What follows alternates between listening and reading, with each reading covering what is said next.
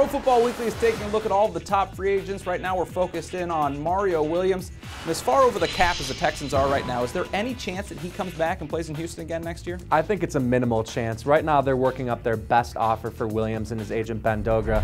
The problem is that Williams and his agent Ben Dogra know, the value of Williams. They know that the Texans are kind of hamstrung and may not have the resources available to make him the highest paid defender in the NFL, which is really what could happen if he goes elsewhere. So I think they're working up the numbers right now. They're getting ready to put the best offer in front of him before he hits the open market, before he goes and finds some of those other suitors with a little bit more cash to spend. So I guess the long-winded answer is I think it's going to be a real challenge. If he does go somewhere else, we saw that last year he started to play linebacker in the 3-4. He's played end in a 4-3 before.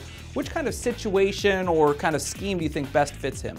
Well, I think that's certainly raised his value, is him showing the versatility, the ability to play both. I think in an ideal world, you're probably still looking at him as a 4-3 end. I think that's what he's been doing for most of his career. Obviously, we saw a pretty seamless transition, but it was really a small sample size in 5 weeks. So I think ideally 4-3 teams are the best fit, but again, he has shown the flexibility, the ability to play in an odd front as well. I guess the more options you can give yourself, the more money it'll mean in the end. So if he doesn't end up in Houston, where do you think makes the most sense for him? Well, I'll give you one team in the AFC South, the Jacksonville Jaguars, who have almost as much money as anyone to spend and pretty much as great of a need as anyone. They've been looking for a pass rushing defensive end for years. So I think that's one possibility. If you get outside the division, you've heard the Patriots as a possibility.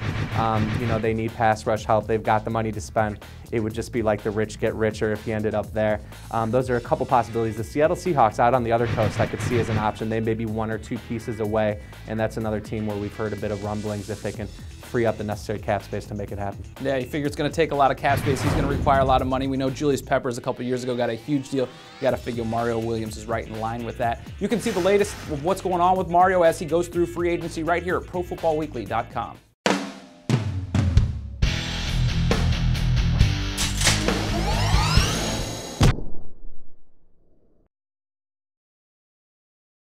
It's never too early to start thinking about the NFL Draft, and Pro Football Weekly's new draft database has you covered. Check out updated player rankings for over 750 prospects and our exclusive PFW Stock Watch.